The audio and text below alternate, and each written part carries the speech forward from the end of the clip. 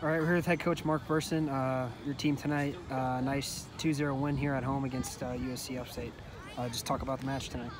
Yeah, I mean, I was proud of our guys. I thought they put a very workmanlike effort in tonight from start to finish.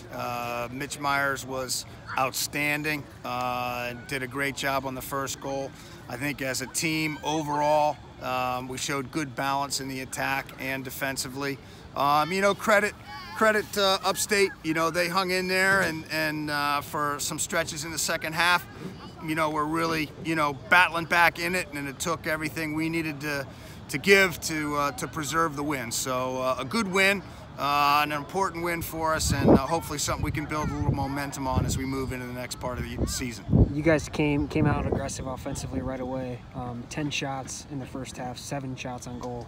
But you guys didn't score. What'd you tell the guys at halftime? Because you guys came out and scored 2 goals right away in the second half. Yeah, I mean, I think you said it. The 7 on target of the 10 was key. And so we just told them at halftime more of the same.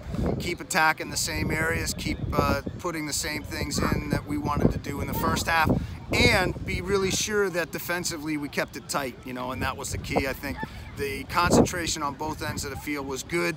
Ian McRain came in for Justin and did a great job in the back. That's not an easy thing to do, to come in as a goalkeeper, but he did very, very well and preserved the shutout. So happy for the backs, happy for Justin and for Ian tonight. Okay, 4 games left here in the 2018 season. This marks the second of 5 consecutive home games. How important is this stretch of soccer here for you guys, and how nice is it to be at home here? Yeah, it's great to be at home.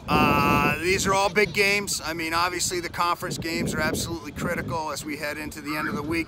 But we have Georgia State coming in on Tuesday night, a very, very good team. So it's great to be at home, and we want to put together a little bit of a stretch here if we can do that. Okay, thanks, Coach. Appreciate the time. Nice win tonight. Yeah, thanks very much. I want to thank our fans for coming out tonight, too. It was a great support here at home.